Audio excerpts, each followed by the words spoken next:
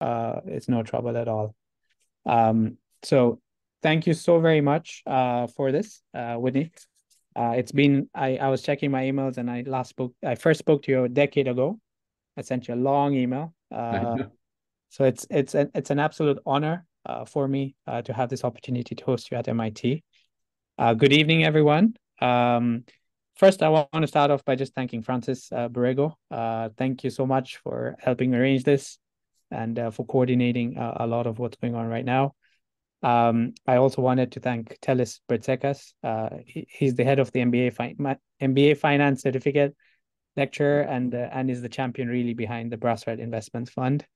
Telis has been incredibly kind in supporting me in my quest to interview some of the most well-known value-focused investors in the world. And Telis, thank you for allowing me this wonderful opportunity. The Brassard Investments Fund is a non-profit long-short equity fund that is run by undergraduate and graduate students at MIT following the completion of an educational program. The fund itself provides a hands-on learning experience on how to look for and invest in companies, both long and short, and goes in line with MIT's motto of mind and hand. I also wanted to draw attention to Emily Warren and Kavi Kalathur, who've been leading the student focus within the Brassard Fund, and to the amazing undergraduate and graduate students participating in this fund. Thanks also to the Investment Management Club, the VCPE Club, and the ETA Club for supporting us and for helping us get the word. I'm just going to, it's on voice isolation, so it should be better. Now it is my distinct honor to introduce Whitney Tilson. Whitney is the founder and CEO of Empire Financial Research, which focuses on providing advice, commentary, and in-depth research and analysis to help people around the world to become better investors. Prior to launching Empire, he founded and ran Case Learning, to which he taught a range of investing seminars around the world and hosted 2 conferences dedicated to short selling. He has also founded Case Capital Management, which managed 3 value-oriented hedge funds and 2 mutual funds. Whitney has done an incredible amount of work around the world of value investing and even focused on the personal world, including writing a number of books, such as The Art of Value Investing, The Art of Playing Defense, and How to Get Ahead by Not Falling Behind, and has contributed to one of the most famous value-focused books and on Charlie Munger, Poor Charlie's Almanac. So my introduction to Whitney came about a decade ago when I came across his website, tilsonfunds.com. On this website, Whitney has done an insane amount of work collecting resources specific to Warren Buffett and Charlie Munger. And it is really this website that taught me a lot about what I know of these 2 giants of the investing world. For what many don't know is that when Alice Schroeder was writing her book on Buffett, Buffett actually pointed Alice to Whitney for the full set of his partnership letters dating to 1957. Furthermore, Charlie Munger's talk on the psychology of human misjudgment, which is a very popular talk in the investing world, was first recorded and transcribed by Whitney. So we owe a lot to a lot of the work that he has done. There's much more to Whitney than what I cover here. For example, if you read David Einhorn's book, Fooling Some of the People All of the Time, you'll see Whitney's name mentioned. Whitney also sits on the board of the Pershing Square Foundation. He's friends with Bill Ackman, and they went to HBS, I think a couple of years apart, but good friends. So in terms of the structure of this call, we'll follow with a short presentation from Whitney, talking about his investing career and how he pivoted and learned along the way. We'll then open up the call to a Q&A session. So please feel free to raise your hands and we will put the attention on you, or you can use the Q&A functionality, but we want this to be a little bit more interactive. So please, speak up and ask up. Whitney, thank you so much for your time, and over to you to kick this off. All right. My pleasure. Thanks for the kind introduction. And, I learned at the feet of older investors when I was you all's age. And so I try and give back. I don't think I've ever turned down an invitation to speak to students because I know how important it is. This is investing is an experience-based business. There are only 2 ways to get that experience. One is you go out there and stumble around and make mistakes and lose money, or the other way, the much better way, is to learn from somebody who's been doing it for a while, which is true not only of investing, but any high skill profession, almost any high skill profession I can think of, ranging from being a good surgeon to a good fighter pilot or a Navy SEAL. So I'll what I want to do is just whip through a presentation here I gave about a year ago, but it's timeless, just on some of the what I've learned over the years about investing, and then happy to take questions about anything you want. So let me give you a little background. I trust you can see here. So here are three of the books that you just mentioned that I'm sort of the co-author of. And then I've actually written a fourth book that's not related to investing, which you also mentioned, called The Art of Playing Defense, which I'll send you a PDF of this one. You can buy it on Amazon. It's on Audible, but happy to send you a copy. That was a book I wrote for my daughters, was sort of my life advice. It's not an investing book after writing three or co-authoring three investing books. I've been to the last, I think it's now 22. I think this slide is old. I think I've been to the last like 26 Berkshire annual meetings. So that's where I learned to invest, is at the feet of Graham, Dodd, Buffett, and Munger. So the 18 years I ran a hedge fund from 1999 through 2017, I was sort of old school value investor. And what that meant was, at the time, was I bought cheap stocks. So I was looking for stocks trading at low multiple of sales, earnings, book value, typically companies that were performing poorly, that had caused their stocks to sell off. And of course, I was smart enough to appreciate that higher quality businesses were, all other things being equal, were important. But the first screen was statistical cheapness of on a valuation basis. So looking back, I made four what I call the classic mistakes that value investors tend to make. Number one, I invested in low quality businesses, and many of their stocks turned into value traps because the business's fundamentals continued to decline. Number two, I sat there and looked at high quality businesses and didn't buy them because they were trading at 15 or 20 times earnings, and I wanted to pay 10 times earnings or something like that. Number three, to the extent that they ever did really sell off, and I owned some of the greatest businesses of all time. I owned Apple at 35 cents. I owned Amazon at 240. I owned Home Depot at $10. I owned McDonald's at $10. The list goes on and on. And I owned them, and they went up a bit, and I sold them because they didn't look cheap anymore. And I failed to hold on to some of the greatest compounders of all time. And lastly, I failed to understand and appreciate powerful new technologies and trends. What I have discovered, later in life, is that what really matters to successful investing is the quality of the business and how it performs over time. Not exclusively, but I'd say 75% of what matters in terms of what a stock does over an extended period of time. Is how well the underlying company performs. And only 25% doesn't matter how cheap, how clever you were at buying it at a cheap price. And so for my entire career, I had it backwards. I looked among cheap stocks and tried to find somewhat better businesses that weren't value traps. And what I should have done is focused all my attention on the 100 greatest companies in the world, and then tried to be somewhat valuation sensitive, but just own the greatest businesses, even if it meant paying up somewhat. So it was a terrible, terrible mistake that I didn't learn this till too late in my career. And by the way, over 18 years, I matched the S&P 500, roughly speaking, but it was vast outperformance in the first 12 years, of beating the market 11 out of 12 years. This was from 1999 through the global financial crisis and the immediate year or two afterward. And I tripled my investors' money in a flat S&P 500. And then the last 5 years, I was up 16%. The market was up 96%. So I just chronically trailed a bull market. I'll talk about that later. But overall, I did fine. I didn't blow up. When I say this was a terrible mistake, it wasn't like I disgraced myself. But I should have done much, much, much better than I did. So I'm hoping to impart a little bit of wisdom to you all early in your careers, so you don't take 17 years to figure this out. So is the answer here? I just buy the best companies, irrespective of where their stock is. And of course, that's not the case either, because growth investors also make four big mistakes. One, They overestimate future growth and forget the powerful forces of reversion to the mean, driven by technological changes, new competitors, size is an anchor to growth, trees don't grow to the sky. Number two, they pay too high a price, such that even if the business performs well, the stock doesn't. Three, they fall in love with their companies and fail to sell when they should. They fail to identify, when a great company ceases to become a great company.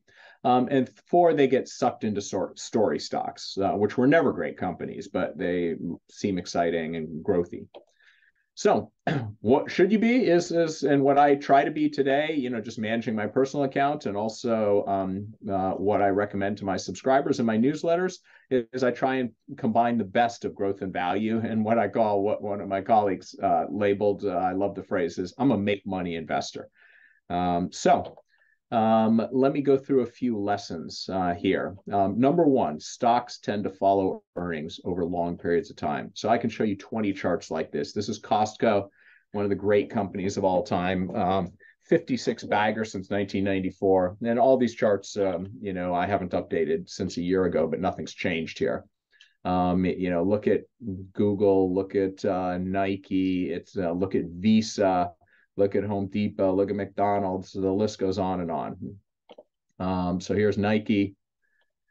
In the interest of time, I haven't included 10 more slides I could show you. I'm giving you a little bit shortened presentation. So number two, though, you have to beware of extreme overvaluation. An absolutely classic case here is Cisco. Back when I started my investing career in 1999, it was the hot stock, had the peak of the internet bubble. They were making all the routers, the backbone for the internet, just as they do today. Great company, but the stock, had gone up a zillion fold, had a $500+ billion market cap, was trading at 150 times earnings. This is a little bit of a complex chart, but basically it shows that earnings have quadrupled, but the multiple went from 150 to 25. And so 20 years later, you've broken even if you bought at the top. You don't want to do that. So valuation does matter, certainly at the extreme. Even if the underlying stock, the earnings grow nicely, if you wildly overpay. And there are a whole lot of companies, a Shopify and a whole bunch of growthy companies, PayPal, et cetera, that are good companies. But 2 years ago, they got caught up in a bubble. So I'm not talking about the meme stock garbage. I'm talking about real companies with real earnings. But when you pay 40 times revenue for a good sized company, you're going to get clobbered. You're going to take those stocks are probably buys today, but they're down 80%. The people who bought at the top are not going to recover that money for 20 years. So number three, beware of value traps. Again, stocks follow earnings. Look at Bed Bath and Beyond. I've been telling people this was a 0 years ago, and got caught up in the meme stock stupidity, and Ryan Cohen manipulated it, and absolute disgrace. But of course, it went to 0 where it belongs. So look for inflection points. That's really the key to investing. Companies that are pivoting for the better. If you can correctly identify a great company, but buy their stock at anything but an extreme overvaluation, you're probably going to do well. But if you really want to make multi-bagger kind of returns, you want to buy the stock of great companies when they're out of favor and the valuations get quite reasonable, sometimes even downright cheap. So if you catch an inflection point, what happens is the earnings take off because they were temporarily depressed for some reason. And you get a multiple expansion as well as all the growth investors pile back into it. So, if earnings double or triple and the multiple goes from 10 to 30 times earnings, you've just made 5 to 10 times your money. That's the dream, right? So an inflection point isn't waiting around for the next March 23rd, 2020, or when some external shock hits the market or there's a meltdown. Good luck sitting on your thumb for 5 years. That tends to happen once or twice a decade. I'm talking about individual stocks, or sometimes the whole industry or sector gets puked out, and you can find some good companies there. So examples, every one of which, or most of these, not every one that I hit, but Netflix in 2012, Berkshire Hathaway at the peak of the internet bubble, trading at cash and investments per share. McDonald's back in the price war with Burger King in '03. Booking Holdings, the old Priceline.com, it's been more than 1,000 bagger since 2002. After the bursting of the internet bubble, there were some insanely great cheap stocks, Apple, Amazon, but most people don't realize Booking Holdings has been probably a 2,000. I think the stock's gone from 1 to 2,000. Domino's Pizza in the global financial crisis, Microsoft 10 years ago, et cetera, et cetera. So catching good companies when either some stock specific stuff or some macro stuff is impacting them. So to identify an inflection point, you must have a variant perception. That's a term that Michael Steinhardt, I believe, first used, one of the classic old-time hedge fund guys. So an inflection point is when all the other investors think that a company is doomed, it's going to stagnate or decline, but instead turns around and grows. So they're very difficult to identify. You don't really have to be exactly right. It doesn't really matter if you bought Booking Holdings at $3, $2, or $1, right? So it's better to be roughly right than precisely wrong. But you better be clear, what is your variant perception? In fact, anytime you ever buy a stock, you should say to yourself, okay, 1,000 million investors and all the supercomputers in the world are all out there scanning through the entire market looking for mispricings, and you think you found one. Odds are pretty damn good that they're all right and you're wrong. So be very clear about what your variant perception is, what you think is going to happen that is different from what is causing the stock to be depressed. And then pay close attention and have a lot of humility that it's probably the case 9 out of 10 times that you have a variant perception. It's easy to have variant perception. You can have variant perception on every stock in the universe. Okay. What's hard is to have a variant perception that is correct, because everybody else, the consensus view is pretty darn smart most of the time. The wisdom of crowds, right? So you got to combine a bit of humility, ability to admit your variant perception is not playing out and pull the plug, etc. So how do you identify one of these rare, valuable things, a variant perception that is correct? And the answer is generally you need some sort of unique piece of data, insight, or analysis. Like in the case of March 23rd, 2020, you just had to believe the world wasn't coming to an end, that we were going to get sort of COVID. It wasn't going to, keep every business on earth shut down for another 12 months, And so I did a super in-depth dive into the pandemic, looked what was happening in China, where it had originated, and I figured, things are going to be bad for a while, but we're going to get a handle on this, and the government's going to pour a lot of money into the economy and to save the economy, right? That was my sort of out of consensus data, insight, or analysis when everybody else was panicking. So it helps to have a variant perception if you're in your sweet spot, a country, a market, an industry, an individual company in which you have deep knowledge, experience, and relationships. There have been 6 pound the table buying opportunities for Berkshire Hathaway in the last 25 years. I've nailed all 6 in size. That's not by accident. It's because I've been to the last 25 Berkshire annual meetings. I've studied Buffett and Munger. I've written books about them. And I follow the stock. I've owned the stock. For that entire period, but I've only owned it in real size at one time as much as 30% of my hedge fund, back literally the day the NASDAQ peaked on March 10th of 2000 at the peak of the internet bubble. Berkshire hit a multi-year low. And it popped 50% in the next 3 months, and I put 30% of my little nascent hedge fund in it. Literally the day it bottomed. Now I'd owned it from 60,000 down to 40,000, but I made it a 30% position at $41,600 a share, right at the bottom. So be very careful here, though. When you think you've got some unique data, insight, or analysis, in all likelihood, you're still the sucker at the poker table, right? So it can take many, many years, decades even, to develop the kind of expertise that can lead to a correct variant perception. So here's some examples in my career where I nailed things. Netflix, I was stupid enough to be short it back in 2010. I had met Reed Hastings because we were both on the board of KIPP charter schools. He was national, I was on the local board, but we sort of knew each other. I was very frustrated. The stock had run against me. I published an article. You can look it up. Whitney Tilson, Why We're Short Netflix. You can go back and read it on Seeking Alpha. And I laid out an 18-page, well-articulated short thesis. 2 weeks later, or 10 days, or 2 days later, Reed Hastings posted, Whitney Tilson, cover your Netflix short now. You can Google that as well. And lo and behold, the CEO of a public company took the time to, rebut my arguments. And he invited me out to California. And he said, Whitney Tilson's a great guy. We're on the board of KIP. And I don't want him to lose a lot of money shorting my stock. So let me tell you why it's wrong to be short my stock. And by the way, hey, come on out to California and let's have lunch. And that's what I did. And I realized, holy cow, I do not want to be short anything Reed Hastings is running. He's that good. And so I covered my short. And then lo and behold, I got really lucky. The stock dropped by 80% during the Quickster debacle. And I loaded up down at the bottom. It was a 70 bagger from $778 a share to $701 a share from October 3rd of 2012 to the peak in 2021, right? And that was because I took the time, I kept an open mind, had a relationship, took advantage of it. I had unique insights into Netflix as a result of all this.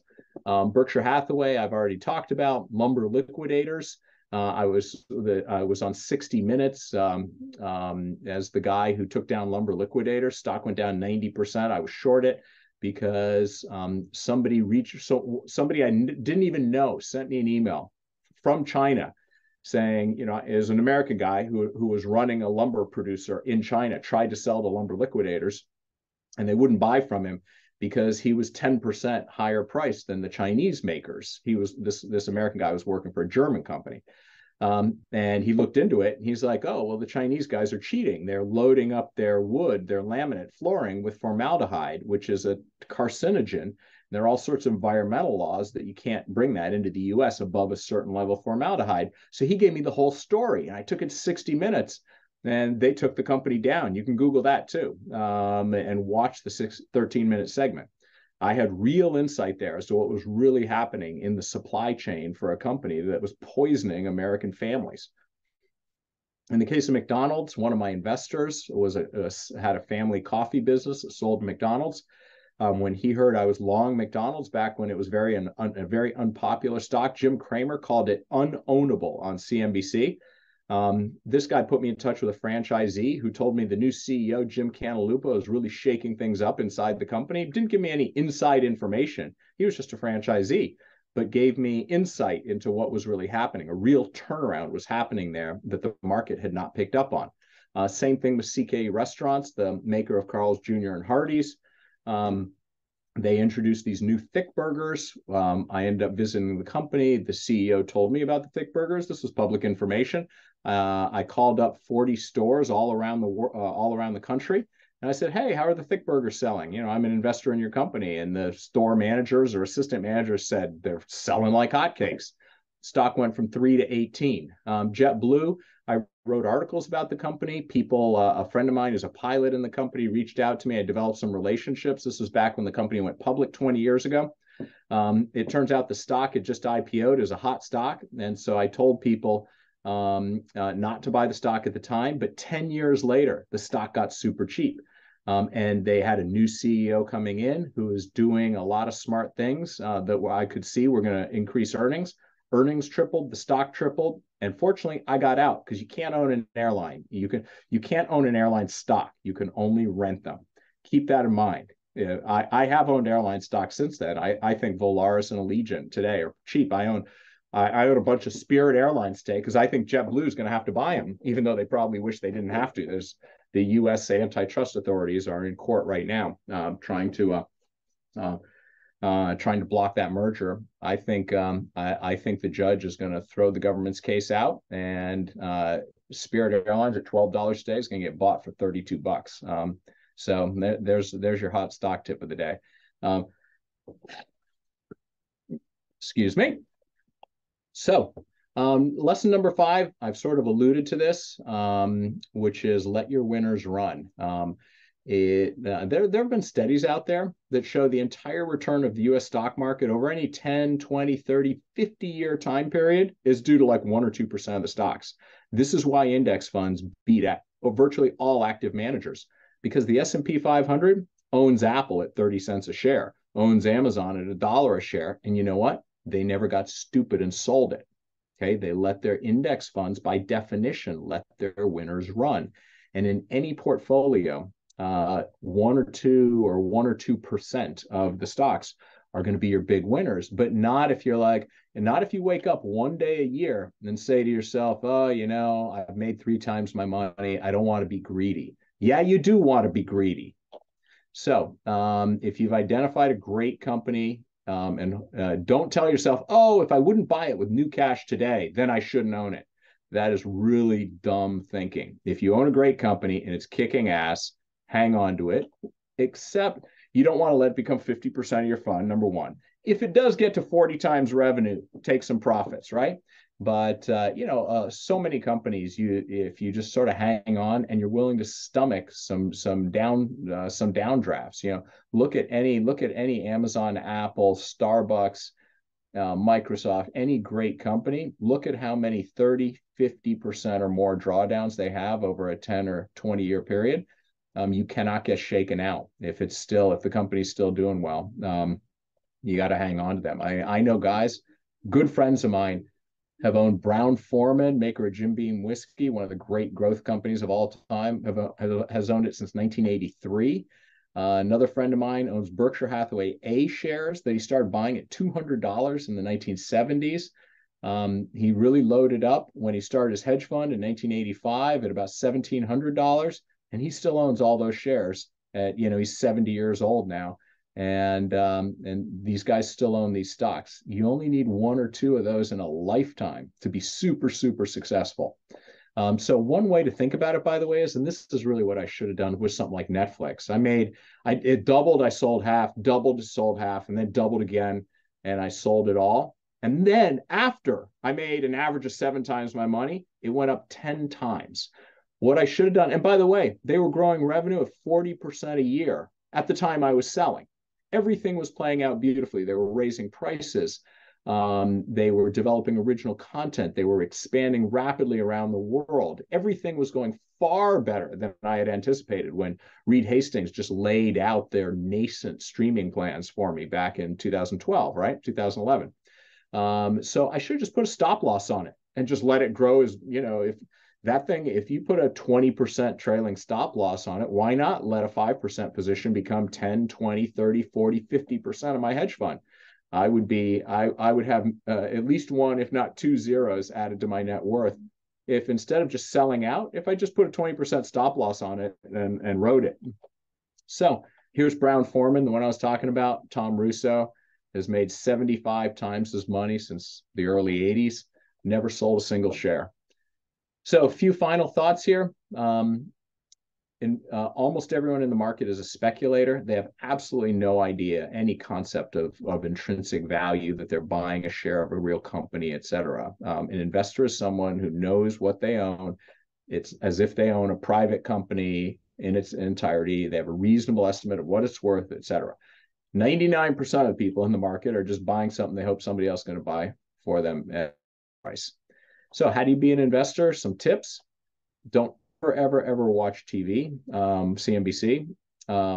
Avoid Twitter and message boards like Value Investors Club, some zero, sometimes some stuff on Seeking Alpha, but 99% of what's out there. FinTalk, I can't think of something worse than FinTalk, CNBC. FinTalk's second worst.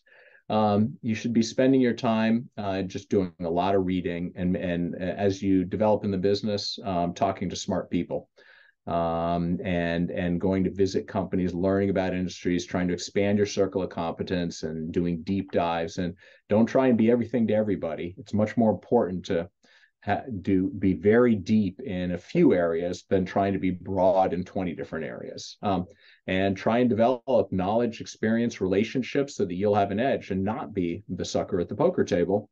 And be very clear, all of us who go to elite institutions, I remember what I was like when I was your age, and I had a much bigger ego than I do today. you all think you're super, super smart, and you go to MIT, and I went to Harvard, and I graduated with high honors, Harvard undergrad, graduated with high honors, Harvard Business School, top 5% of my class. I thought I was the shit. And I didn't, in reality, I really didn't know shit. And it's super, super dangerous if you think you're a lot smarter than you are. So it's very ironic to be in the investing business. Only people with a ton of confidence go into the investing business because you think you're smarter than every supercomputer and every genius on earth, right? That's every time you buy a stock, you think you're smarter than everybody else combined. Okay. That is an act of arrogance. But to be successful as an investor, you have to marry that with humility and understanding the crowd is right most of the time. Hey, I don't know shit about cocoa beans. So it doesn't matter that cocoa beans are trading at a 20-year low and look cheap. I should not buy them. Right. Those are things like, I love Warren Buffett. He's like, my idea of a group decision is looking in a mirror. Right. Like he has a big ego, but he marries it with tremendous humility. And it didn't bother him at all that everybody was going crazy back in the internet bubble and he didn't own internet stocks, trading, try and keep your trading. I mean, look, I actually believe there are some good traders out there and they trade a lot. Okay. Odds are extremely low that you are one of them, in which case you should do the exact opposite, which is trade almost not at all. Like I'm talking, in my personal account now, I just went 8 months without making a single trade, not one trimming a position, nothing. Now that I'm not managing other people's money, it's just my own money. Nobody's looking over my shoulder. I feel no pressure. I own a handful of good companies, and by the way, half my portfolio is in the S&P 500 index fund. Because again, I have the humility to know that, and then, I own some weird stuff, and then some Spirit Airlines comes along, and, that looks like a good risk reward. But I bought it at 16, thinking the deal goes through at 32. It's now at 12 because JetBlue and Spirit just reported crappy earnings. But that's not my investment thesis. By the way, I've owned Spirit in the past in my hedge funds, and everybody likes to talk about how shitty Spirit is. But I'm telling you, these ultra low cost carriers are here to stay. In Europe, they're 50% of the market. In the US, they're 10% of the market, and Spirit's half of that. And the only other two are Allegiant and Frontier. And there are plenty of Americans for whom, if Spirit's offering a $150 trip and Delta's offering 200, that $50 means a lot to them. I'll pay the extra 50 to fly on Delta, but there's a big market for people who are super price sensitive and need to get somewhere. And these ultra low cost carriers, I fly them all the time in Europe. Think of, Ryanair's been an incredible stock. So my point is, at this point, at 12 to $16, I'm down 25% of my investment. I don't care. I don't look at it. My investment thesis hasn't changed. But that was not the case when I was running a hedge fund, sort of stressing me out. And I would have, had to write a monthly letter apologizing, something like that. It's ridiculous. The main point here is either trade a lot, which I don't recommend, or trade as absolutely infrequently as possible. That is the key to long-term investment success. And there are loads of studies that support that. They did a study of millions and millions. I think Fidelity or somebody gave over the data. They haven't released who it was. It's all anonymous. Of the individual investors, the millions of people who just have their own brokerage accounts at, a Schwab or a Fidelity. And the category that did the best? Dead people. Okay, the people who the accounts, the person that died, the executor of the estate or something, or the heirs hadn't gotten around to coming in and closing out the account. Those accounts did best. Women did quite a bit better than men. Why? Because women don't suffer from as much overconfidence as men, so they don't trade as much. So all sorts of studies about this. So options are just basically all options are is you're just borrowing money. It's just leverage. And now you not only have to be right on the stock, you have to be right on the timing. And it's hard enough, I can tell you, to be right on the stock. Who the heck knows? Sometimes stocks will sit there for a long time before they finally work. So my suggestion is generally don't use options at all. I have had success over the years buying very long dated, like you have to be running a hedge fund and get a bank to write it for you, but like a 5-year leap call option. on when McDonald's was at $12 and I thought it was worth at least 25. I bought a 5-year call option, struck at 10 for $4. So the stock just had to move up $2 over the next 5 years for me to break even. And then it was a leverage return from there, right? So I've had some luck with that, but by and large, as one of my friends just said, options are like cocaine. They feel so good, but they will kill you. So avoid hot IPOs, duh. Look at the SPAC bubble.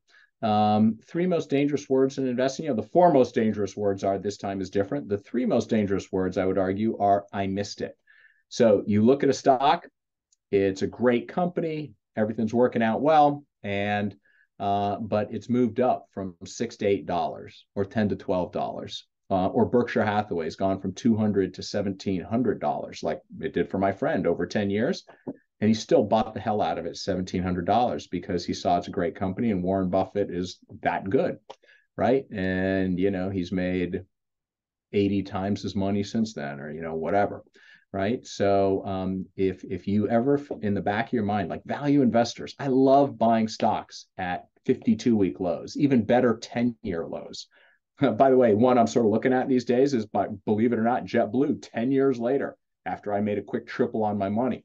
JetBlue isn't going away. I think it's a good airline. And the stocks have gone to, I bought it at 7. It went to 21. I think I sold at 21. It peaked at 26. And today it's at 4. I don't know. That's the kind of thing that gets my heart beating, a stock that's so beaten up, right? And if a stock has moved up, I'm like, shit, I missed it. Don't say that.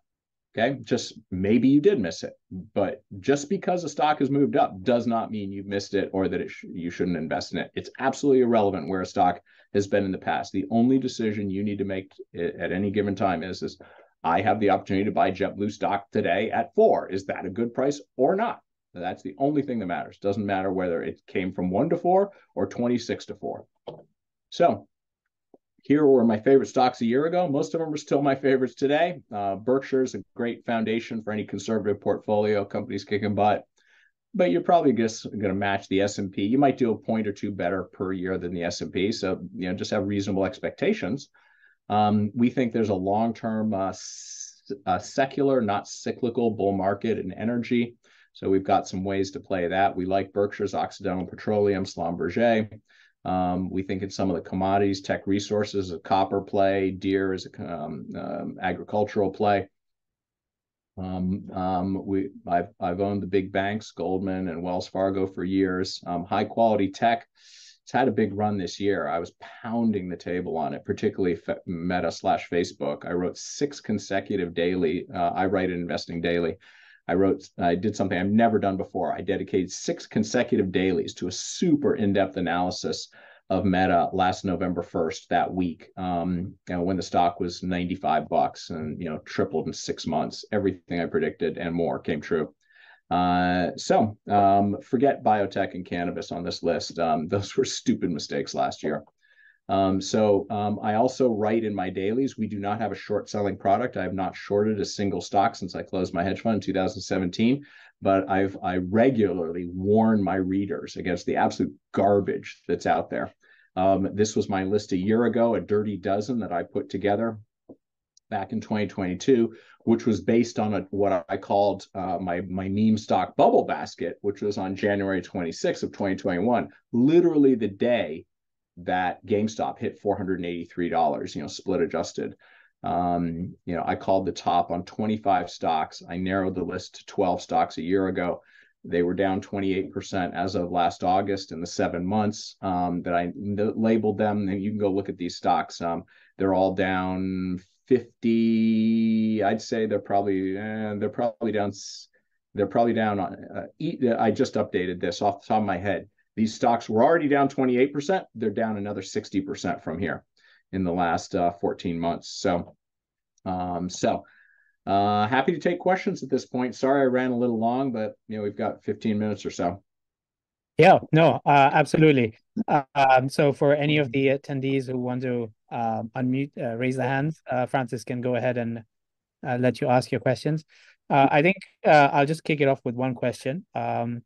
Whitney, Charlie basically wrote in the Wall Street Journal this weekend, where he basically said, effectively, from the way I read it, was that the traditional value investing approach is dead. And had you picked, a few stocks that were way above average, you would have basically, that's the way to kind of look forward from here on out. You also mentioned this in your presentation.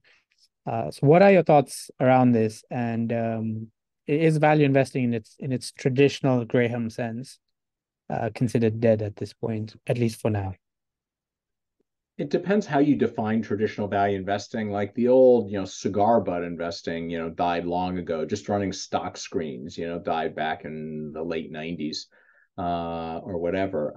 Charlie did hit the main takeaway. And by the way, I covered that interview. Also, Munger did a podcast with, hold on, let me tell you the name of it so you can look it up. It's well done. I recommend. Completely coincidentally, he did a podcast with these young guys, and that podcast called Acquired.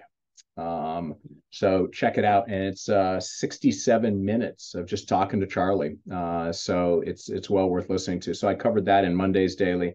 I covered the Wall Street Journal article in yesterday's Daily. And by the way, if anyone wants to get my daily, we're actually currently transitioning and merging Empire Financial Research with another subsidiary of my parent company called Stansberry Research. So the only way to get on to receive my investing daily right now is you have to send me an email with the email addresses, and I can send it to our customer service to add people because our website is undergoing transition. So if you're interested in following, I write my thoughts on the market, interesting stocks every once in a while, pound the table on something like Meta, and my dirty dozen stocks to avoid and stuff. What's going on with inflation, etc.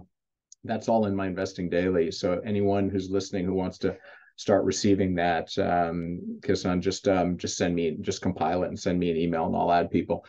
So to your question, what I've just been covering the last 2 days of my daily about, what Charlie Munger's had to say is, he pointed out just what I pointed out, which is, the old approach of buying a basket of 50 statistically cheap stocks, the old Walter Schloss approach, which was Warren Buffett's approach from 1957 through the 60s and, until he closed his hedge fund. That stopped working a long time ago. Instead, what I talked about is what Munger was highlighting as well is you got to build a portfolio, but you got to get lucky and / smart, find a few big winners, and then have the good sense to ride them and not get sold out. So Charlie was, what I said was echoing what Charlie was saying, I think. Yep. And by the way, you mentioned in your introduction, but Poor Charlie's Almanac, which I'm one of the contributors to, I've even got my picture in the first few pages of all the contributors, is a fabulous book. And after you finish studying Buffett, Munger should be the second person that you study. And Poor Charlie's Almanac is the best place to learn about Munger. Yep, definitely. Francis, do you have any questions that have come through or anyone that's raised hands? Not at the moment. Okay. So guys, please feel free to raise your hands and or just ask in the Q&A, but we want you to raise your hands and ask in person. All right. While people are working up the courage, I'll give a little pitch. I'm going to send you this book, the PDF, or do you already have it? Have I already sent it to you, Kishan? When I came to your place, you gave me a copy of it, but the PDF would be great. Okay, I can send you a PDF, but look, this is straight from the mouth of Warren Buffett. The most of the 5 things that affected my life the most, the 5 little quotes that have always stuck with me, why I consider him and Munger such mentors and how they've changed my life. One quote is he said, the 2 most important decisions you make in your life are who you marry and what career you pick. And he said, I don't even know what number 3 is. Stop and think about, if you look at people who are happy or unhappy in their lives, maybe number 3 is if you get unlucky with an illness or an accident, right? It can really screw things up. But so I wrote this book with that in mind. Chapter 3 is, so I channeled my inner Charlie Munger. I focused the book where he says invert, always invert. So instead of a book on how to be successful in life, it's a book on how to avoid the calamities that will ruin your life. Because my daughters have been, of course, incredibly fortunate to have two wonderful parents and to be brought up in a loving and materially comfortable environment. And so they've no children could have ever had as good a start in life. So now their main objective in life should be not to screw it up. And so this book is focused on the 5 ways that I have observed that people screw up their lives. And one of them is they marry the wrong person. So there's a chapter in there. It has the 12 questions to ask before you marry someone. And I got lucky. I didn't have those questions, but got lucky. And my wife and I just celebrated our 30th anniversary a month ago. But I've seen now at age 57, like the last 5-10 years, I've seen so many of my friends and family's lives absolutely overturned, just wrecked by their marriages falling apart. And so both finding the right person, picking the right person, and then paying close attention to your marriage so that it doesn't fall apart. I'd say 1/3 of the divorces I've seen have been they made a mistake going in. They just married the wrong person. But 2/3 of the time, they married a great person and they had a happy marriage. And then over 5, 10, 15 years, it went bad slowly. And you got to be super conscious of that. So that's the chapter. If you don't have time to read the whole 200 pages, read the 13 pages or 15 pages of that chapter. It's the best advice I can give to a young person. No, I read the book and definitely loved it. I think we have a question from Oriana, right? Oriana, do you want to go ahead? Hello. Thank you for coming to speak. I was wondering, so you said some of your best insights came from actually talking to the companies and talking to people, but starting out, especially in college and before we get our first jobs, we don't have that kind of connections with the world yet. Is talking to companies as straightforward as just kind of sending a LinkedIn message or an email and being like, hey, I'd like to talk about your company or your sector as a whole, or are there better strategies to finding those insights and finding those people? Yeah. You'd be surprised how, if you're a student, you're a young person, and if you write a well-crafted email or something, directly to the CEO or somebody, or look up your alumni directory, lots of MIT alums at lots of companies and all kind of thing, you'd be surprised how many people take a phone call or, will meet with you or something, because everyone's got a soft spot for students, right? So in some ways, you got it easier than me, right? So obviously it helps to have a Rolodex over time, et cetera. But I find showing up at conferences, if there's somebody I'm a big fan of, maybe want to get a job with somebody at a particular company, or if I want to get a job at a hedge fund or something, find out where the charity event where that person's being honored. It helps to be in New York, of course. This is a high concentration, but there are ways to if you're clever and you do a Google alert for the name of somebody who you really admire and stuff, and you see that they were quoted in the newspaper, or the way I sort of developed a relationship with Buffett is I became a disciple, a follower. I transcribed his meetings. How did I get to know Munger? I transcribed all of his speeches. I was the first person to do that. As Kishan mentioned in the opening, I collected Warren Buffett's old partnership letters from his old LPs, not from him. And I compiled them and I transcribed them and OCR'd them into a Word file so that they could be shared. So when Alice Schroeder was writing a biography of Buffett, and asked, oh, can I get a copy of your old partnership letters? He laughed and he said, ask Whitney. He has a more complete copy than I do. That's a way to get noticed and make an impression and get access. So yeah, once every year or two that I need some advice from Buffett or whatever, and I pick up the phone, he'll pick up the phone and talk to me. Or if I shoot an email, he'll reply through his secretary. He doesn't have his own email. So those are some advice. You got to be bold, creative, clever, and persistent, but don't be a stalker. Thank you. We've got one question that came in through the chat. It's a question about the opportunities in the developing world. The question is, what is your take strategy on investing not just in America, but around the globe? Yeah, I cannot see any of the participants, your names or your faces, but I'm assuming you're quite an international group. That's certainly what I've observed at other MBA programs.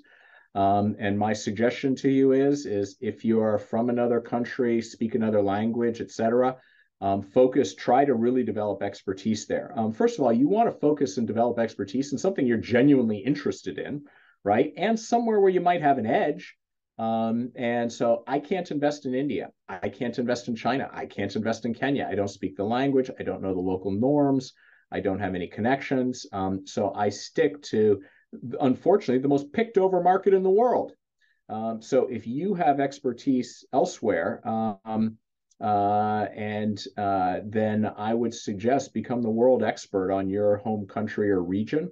As certainly one area. If now I talked to one guy who's from Israel, and he was just running, buying Berkshire Hathaway and all. And I said, that's really dumb. Go become an expert on Israel if you're running a $5 million hedge fund. This was 15 years ago. He didn't take my advice, and he failed because he's sitting there in Tel Aviv and he's buying Berkshire Hathaway with a hedge fund. Like, if I'm an investor, why would I give him any money to invest in some US company? That makes, and a large cap, mega cap as well. Developing sort of deep expertise in an area where ideally you have some background and you have genuine interest, ideally passion for it, whether it's biotech, medical devices. I don't suggest some idiotic like crypto, right? I mean, geez, if there's anything large scale dumber than crypto, I do not know what it is. But you're talking to a 57-year-old value guy. Okay, I'm just telling you, don't do something stupid. Become an expert in something that's going to be around in a while, not just rank speculation where there's actually some analysis to be done. Other questions? We probably have time for one or two more. Bill, do you want to go ahead? Sure. Thanks. Thank you, Whitney. My name is Bill, and we actually met once in 2010 at the Berkshire Hathaway meeting. Nice. So my question today is, in your favorite and the least favorite stock list, I don't see any name related to AI, either NVIDIA or Semi or any AI related names. I wonder what's what's your view on that? Yeah, I totally missed this sort of. If you actually go back and look at my analysis of Meta back in November of last year, they were investing heavily in AI to compete with TikTok, for example, with their Reels, and that's been very successful. Google is one of the main beneficiaries of AI for a variety of ways, and that's been one of my recommendations as well. So I have tapped into it. And by the way, NVIDIA was one of 5 stocks we recommended back. It wasn't an AI play. Back in February of 2020, right before the COVID crash, we did a big hour-long, almost like 60 minutes report on autonomous and electric vehicles. Stupidly should have had Tesla in there, but we did have NVIDIA in there, and that's up like 7x since then. And so, NVIDIA turned into, our thesis was they were making the chips for electric and autonomous vehicles. It turned out this is the kind of story where when you get really lucky on a stock, you better hold on, right? We didn't anticipate the AI. The AV/EV played out just as we hoped, and the stock was a double or a triple based on that. And then it caught the next AI wave that we had no knowledge of, back then. So my concern is that by the time everybody and their grandmother is talking about AI, it's largely priced into the stocks. And then, of course, you have all the second and third tier Me Too players and all the stupid IPOs and SPACs of garbage companies trying to ride the coattail of a legitimate boom, right? So I would just say sort of be careful investing in hot sectors. And usually hot sectors, there's some sort of, they can bust just as hard as they bubble. But look, I'm trying to, I feel a little pressure because I'm in the investment newsletter business, and the only thing selling this year is the AI promos because individual investors are very excited about AI. So, I'm sort of working with one of my analysts, who I'll give you a little tip. He is actually pitched. He thinks that built into glasses will be sort of AI and stuff. And everyone's laughing at Google Glasses and what a joke that is. And that it was sort of a joke, but a lot of people laughed at early versions of a lot of things before they became popular. But he thinks sort of AI is going to be integrated into an interface where we'll be interacting, using something like glasses that we're wearing as opposed to through our phones. One big cap way to play it is through Google, which is making a big investment in this space, Alphabet. But we're doing active thinking about this. Thank you. Whitney, we have 3 more questions. Are you good to go for a few more minutes, or how's your schedule? Yes, I'll answer them quickly. Okay. So Karthik, maybe we can unmute Karthik and then Ethan. Hello. Hi. Hey, Whitney. Thanks for giving the talk today. My question was about tech. So a lot of us in the undergrad population are pretty tech savvy. Are there any ways you think tech could be used to improve the investment process at a value-based hedge fund? I know a lot of people use products like CapIQ or AlphaSense or Tegas. How do I answer this question succinctly? Because look, tech in general, like when I started investing back in 1999, like it was a competitive edge to be able to come up with a good investment idea and then to go actually find the printed annual reports and stuff. So just generally tech, like all the world's information is available at your fingertips, has fundamentally changed investing, made it much more competitive, and old sources of advantage just completely disappeared, like access to court filings or just SEC filings, annual reports, 10Ks and Qs, coming up with lots of investment ideas. We now have the opposite problem. We're all drowning in ideas. Now, look, another way to answer this question is the hottest hedge funds out there are the quant funds. They've incorporated tech. The Citadels and whatever. Jim Simon's Renaissance Technology has probably been the best performing fund of all time. Purely quantitative. So tech, supercomputers, and 1,000 PhDs at 2 Sigma and all, doing something I just do not understand, right? So, the question is, how do you apply it to what Bill Ackman does or what I do or what David Einhorn does or what Seth Klarman does? The tech is useful. I use Capital IQ. I don't even know how to use a Bloomberg, but other people prefer Bloomberg. But it makes it much more efficient for me to do a deep fundamental dive on just a company's numbers, et cetera, et cetera.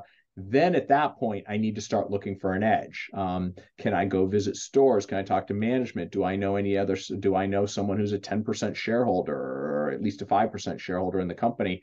Who I can piggyback on their analysts, et cetera. There's no tech. There's very little tech involved in that.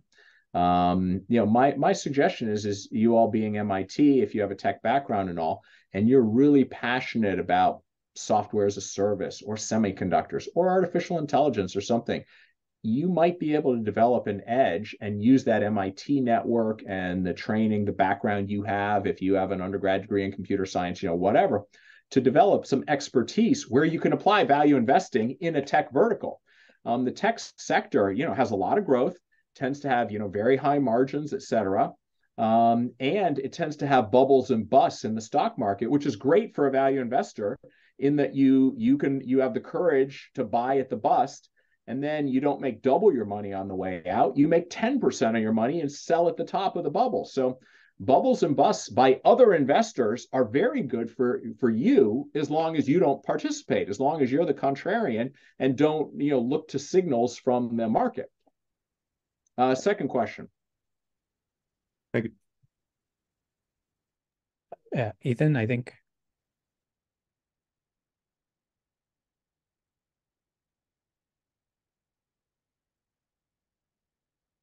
Go ahead, Ethan, you're muted.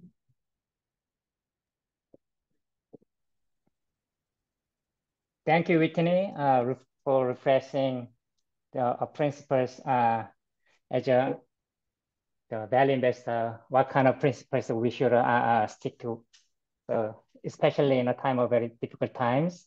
So recently, my personal investment performance wasn't that good because of mostly because of the changes in market sentiment and the market situation. So my first question to you is about how do you respond when to the changes in the macroeconomic situation, like when the interest rate goes up, many people just want to move to the safer place like bond investing instead of the stock investing. So some of my friends made some fortune out of the bond investing, but I still stick with the stock investing. So, but my performance is that good. So I wonder, how did you respond to manage your portfolio? Well, I'll say I'm going to guess you're from China. No, I'm from South Korea. Oh, South Korea. Okay. Yeah. I have been to South Korea, and I once owned a couple South Korean companies. I was incredibly impressive country, and some really great businesses there. But I will say, when you're investing in markets like South Korea, China, any, I would say, emerging markets, less well-developed markets, the macro tends to matter a lot more. So you better be paying close attention to, if Xi Jinping doesn't like the Jack Ma of Alibaba, he's going to crush that stock, right? So there's sort of macroeconomic, and then there's company specific.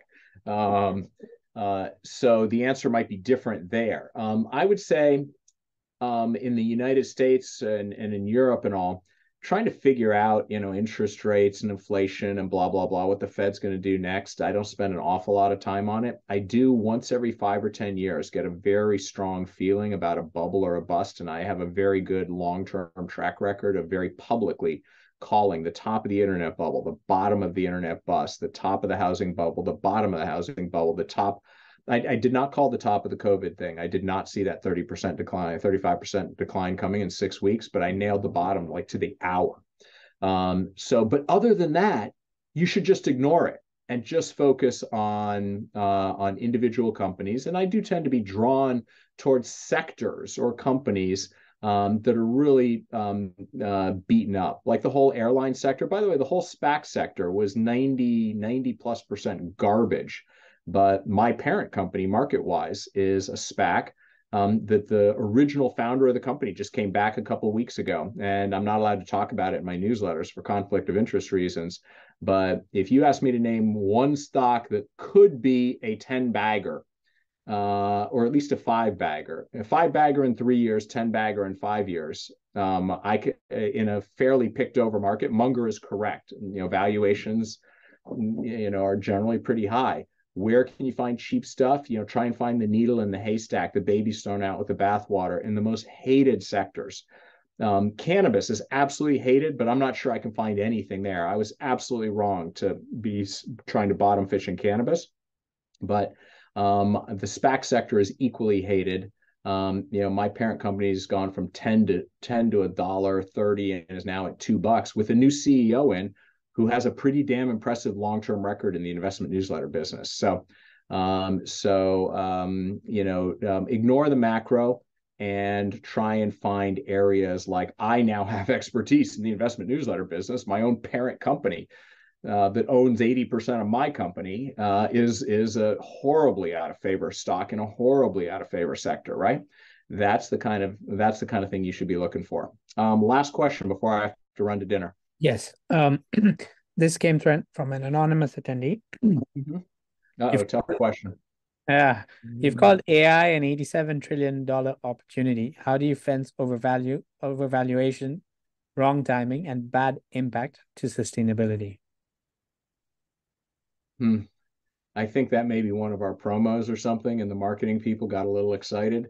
I do think AI is huge, but I'm struggling to find, companies that haven't already, like the smaller companies that have gotten hot, are up a ton. So I've sort of stuck to, I still think Meta. I still think if you right now told me for the next, I had to build a 10-year portfolio, and that I could just forget about for 10 years, I would put 50% in Berkshire Hathaway and split the remaining 50% between Amazon, Meta, and Alphabet. And then I'd forget about it for 10 years. It's not going to be a 10 bagger, but I think it'll do better than the S&P 500.